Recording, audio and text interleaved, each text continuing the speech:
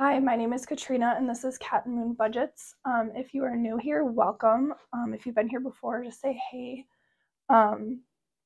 Today we're going to go over my budget breakdown for my paycheck that I got. Well, it got deposited yesterday, but it's for today from my nursing job. Please forgive me, my voice is trying to leave me when I need it the most. I was sick all day yesterday. I had food poisoning from Domino's Pizza because an hour after I ate it, I got really sick. And now I'm losing my voice. So that's fun. Hopefully it's just like a cold and nothing serious, but my allergy to dairy products, I think, kind of triggered it too, so that's not easy in the full moon. But anyway, I'm going to zoom in. Okay, so the first thing we're going to do is on my worksheets that I have on my Etsy shop is where I got these. I made these off of the Budget Mom worksheets. So I budgeted $1,200. My actual was $1,800. I had $740 rollover budgeted. I had $616 actually. Reimbursements would be $32 because it got deposited today in my bank account from my kid's dad for their school fees. So that gives me $1940 on the budget side. We're not doing the actual yet. So my bills. I have rent and water. I already have rent set aside that I was supposed to put back in my account to make my rent payment, and I didn't, and I'm not too far below what I thought I would be, so I'm going to keep it that way until I need it. So I'm only going to deposit $60 into that savings account just so I don't spend it. Hulu's going to be $16, Apple $6, Apple storage is $1. These are always the same. My charter is $85. Part of my phone is $81. I feel like you guys can't even really see that. I'm just a little more. Okay, my Alliant is my energy. I'm splitting that in half, and that's $40. My credit cards, I'm splitting that up between my different paychecks, and that's $40. And then Patreon is $15. So that totals out to $344, which leaves me with $1,596. So that's actually pretty good so far. And then this next section is my envelopes that I keep in my wallet when I go shopping. So gas, I'm budgeting out $100 this paycheck. That just seemed like a really good amount. Yeah, I'll probably have rollover, but that way I'll have extra if I need it. Because I don't know what gas prices are going to do. Household, I have $75. That just seems like a good number to keep because I've been replacing things if it's not the one I thought it was, like toilet paper issue I had. So I'm just going to over budget for that.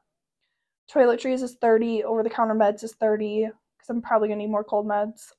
Prescriptions is $10, and that'll last me the whole month probably because my insurance right now with having Badger Care is secondary. My prescriptions, I only have to pay for my Ajovy one and a couple of my other ones, I think. So drinks, this is a new category I'm doing. This is my guilt-free drink spending, and that's $40 for 2 weeks. Eating out, I'm going to put $60. Hobby, I'm going to put $80, and then office is $40 because I'm going to need printer ink pretty soon. So that's $465 for that categories, and then that leaves me with $1,131. So we're going to scoot this over.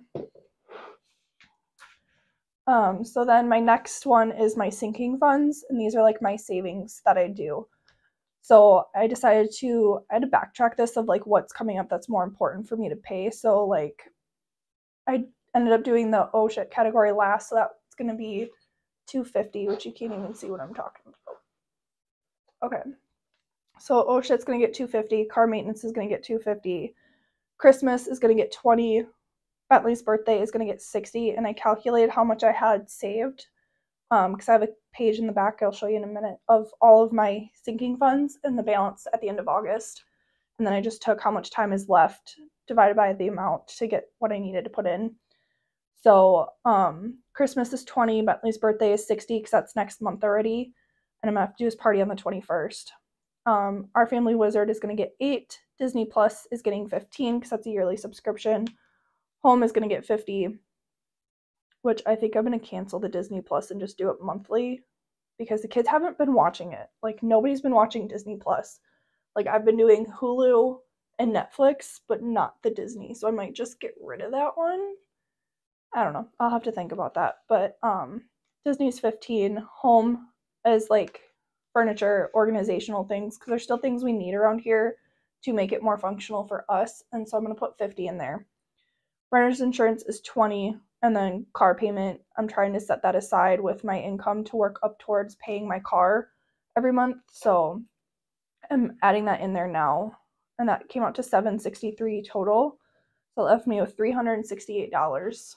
And so we're going to put $60 towards student loans because they'll start back up, and that's a double payment pretty much. And then an extra card payment is $40. So that's $268 left over. And then I'm going to put that in my checking account buffer just in case things happen or I need to use it for something unplanned. So that's $268, and then that'll equal out 0. So that's my plan. When I do my next budget breakdown, I want to start doing like the updates on how well I stuck to my budget and everything like that. So I'm going to come back and add in things that were unplanned or that kind of thing. So that's kind of like what the buffer is going to take place of, is like those unplanned, uncategorized categories and such like that. So this is my plan. I don't know how well I'm going to stick to it, but I'm going to try my hardest because I've been picking up extra hours to get that overtime pay just so I can rebuild up my sinking funds and everything like that from when they got really, really depleted. So that's all I have for you guys today. If you like this video, there's my voice. Please be sure to give it a thumbs up. Be sure to comment, subscribe, share this out to your friends who you think may need it, and let's just keep growing this channel and keep being consistent. I will come back probably Monday and do a sinking fund video because I work all day tomorrow and all day Sunday. So I'm doing doubles and I won't be home to do them. So I'll have to go to the bank today and pull that money out, which kind of freaks me out. Actually, I think I'm going to wait for Tuesday for that. No, I am going to have to go to the bank because I'm going to have these money. Okay, so I just figured that out. I'm going to have to go to the bank today before I go to work and pull out some of this money. So that way, from like an ATM or something, so that way I can have it if I need it. So there will be a cash stuffing video in the near future. So be on the lookout for that. And I will catch you guys in the next video.